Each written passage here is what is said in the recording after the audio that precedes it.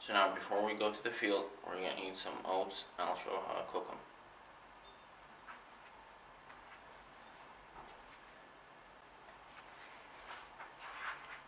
So now before we go to the field, we're going to eat some oats, and I'll show you how to cook them.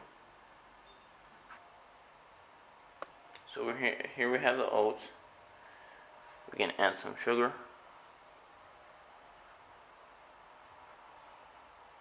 And we're going to add some water to it. Now we're going to put it on the stove and let it cook for a little bit. About 10 minutes. So now I'm going to add some of the oats I made earlier. I added some milk to it. I'm going to mix it up a little bit.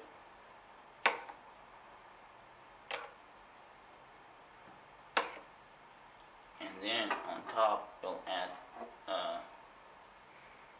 forgot what its name. It's some dried fruit. And I spread it on top. And it's done.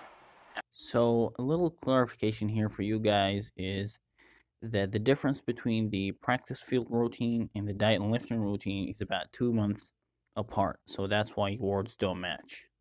That's it. We'll start off here with a little warm-up. Little dynamic warm-up here before we start, you know, the throwing routine.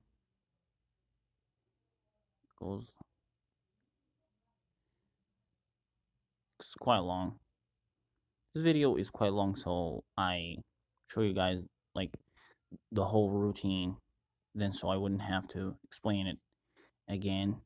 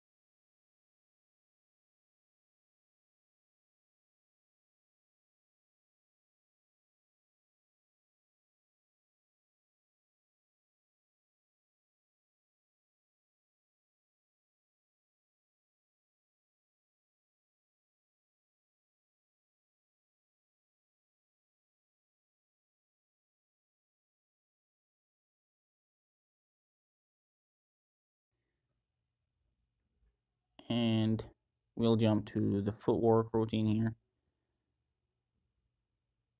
I'm doing it like about 50% just for like demonstration purposes.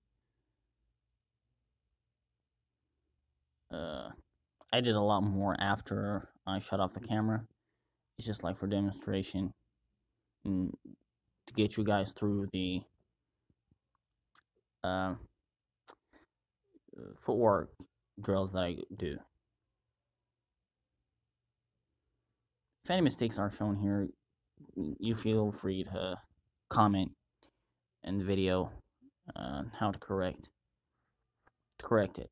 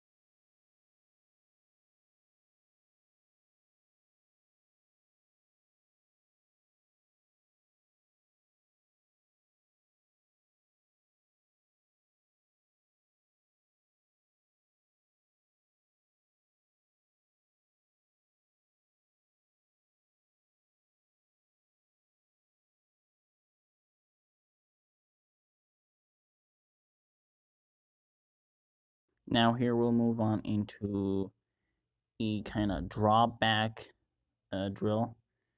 3-step drops and 5-step. I don't know if they're, I'm not quite sure if this is a 3-step drop or 5, but I counted about 3 steps. Seems like it's a little bit more, and this drop right after it is a 5-step, but it seems a lot longer, so I might have to do my research on that one.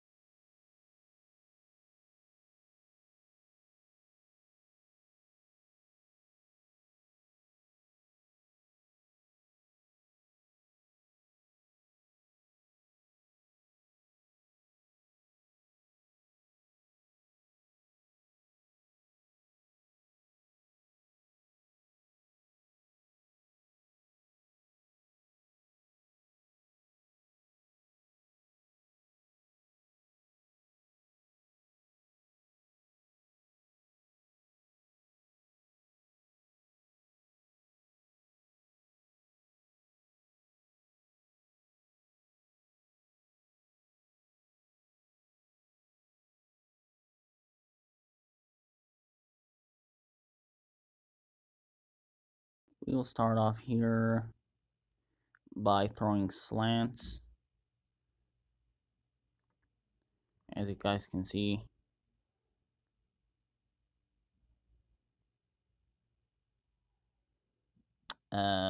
first throw was a little off. Here's the second throw, also a little off. It wasn't spiraled right. Here's the third, on point, but dropped. You can see, guys, I'm pissed a little bit. But he's a cornerback, so threw a little over him. I need to improve my on the line, like throws a little bit more because they are off. This one was on, it wasn't timed right. This was dropped. This was caught, but it wasn't spiraled the way I wanted it to be. And I like my passes to be spiraled. I don't like him to be wobbly. It's just something about pride. I don't know what pride has to do with it. It's just feels better.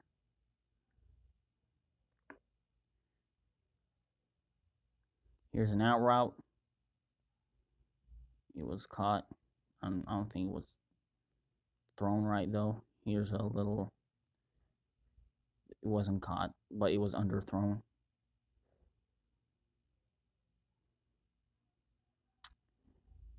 Here's another dig. I think it was a dig. Another out route. Overthrown.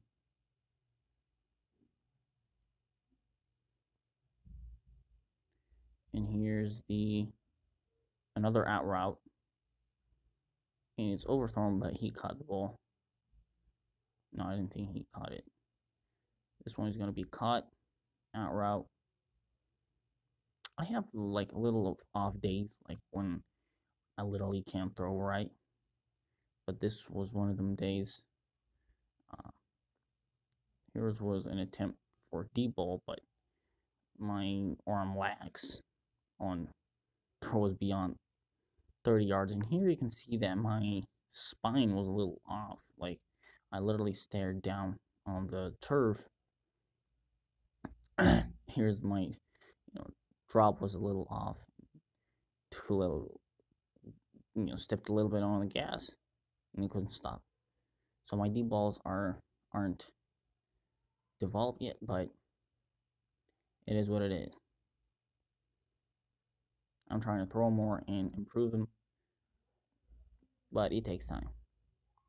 If you see me guys before like this, like training sessions before, I was putting all my body into the throw, and it was barely like could surpass 15 yards. Here's another slant. Dropped also. Here's another slant. My release is very slow, but I'm working on that also. I have a little of sore shoulders and elbows after throwing. So if any of you watching the video have a solution for sore, I don't know if it's soreness or pain, because it stays a couple of days after throwing, and sometimes can cut my throwing session short because I feel pain. Here's a little short passes, focusing on mechanics and trying to put a little velocity on the ball. But yeah, I have a little soreness problem in my elbow. So if any of you guys have solutions. He didn't catch it. I think in the next throw, I'll overthrow him. This is taking a long time.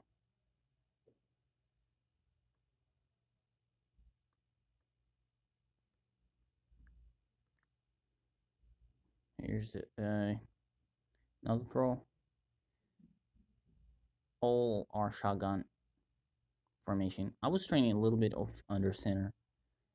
I don't know why, although many offenses on the lower tier always run a shotgun formation, but I was throwing under center.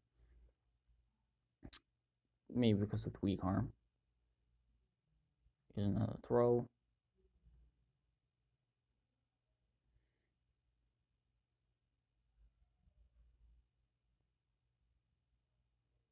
By the way, oh my god, this was very, like, this was bad. It was really overthrown. Here's another nice pass. And by the way, the field we train in is not meant, like, is really rough, and there's a lot of holes in it. Like, there's literally a overthrown again. There's literally like a lake behind me. When I was doing the dropbacks, there's like a huge hole behind me. So it wasn't perfect. So I think this wraps up the throwing session we had in the field, and we'll put you back on the lifting routine. So see you on the lifting routine. 9.5. Hopefully it focuses. So we're gonna head to the gym. I have a bag day today. Back and biceps. So here's my lifting routine that I do. First, we start off with stretches with a light bar. It's a quarterback specific stretch. I saw online. You can see my rib cage there.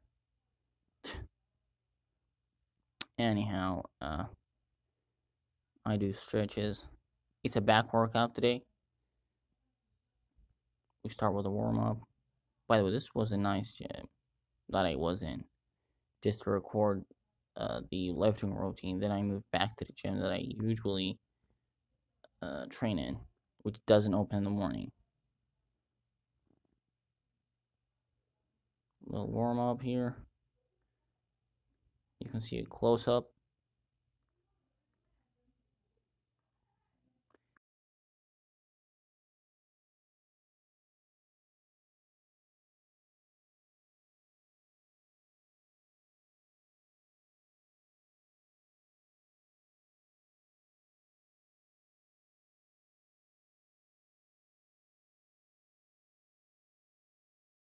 Then we start off with lat pull downs.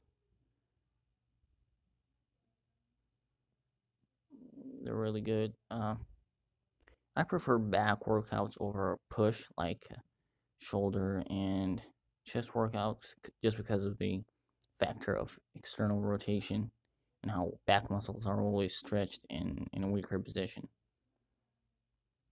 than the, uh, I think, I don't know what the muscles in the front of the body are called, but they're always tighter.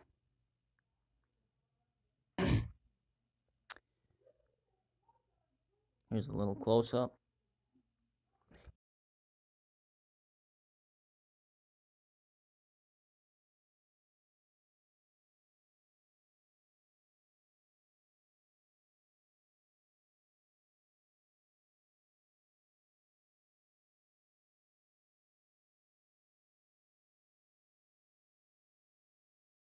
Here we doing, I forgot the name of this exercise, but it specifies the lats also.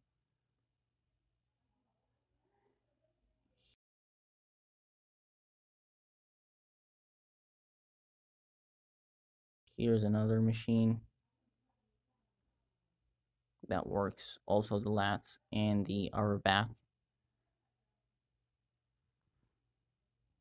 I was really struggling on these. Now it's second nature, but it was beginning of me going to the gym.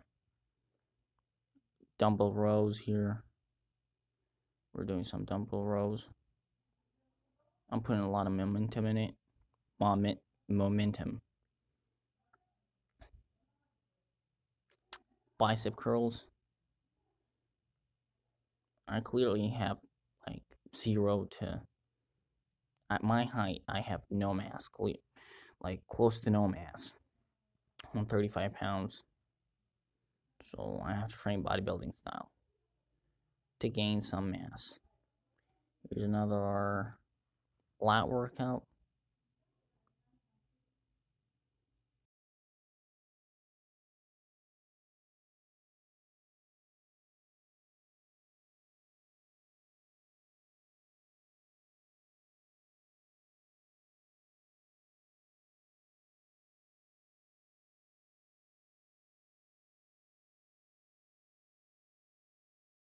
And face pull downs. Now we move on to the face pull downs. Pull. I don't know if they called. I don't know what they called. Like I messed up, but it has something to do with the shoulders. It's a shoulder workout. I do that after every workout. Here's hammer bicep curls with the rope on the pulley machine.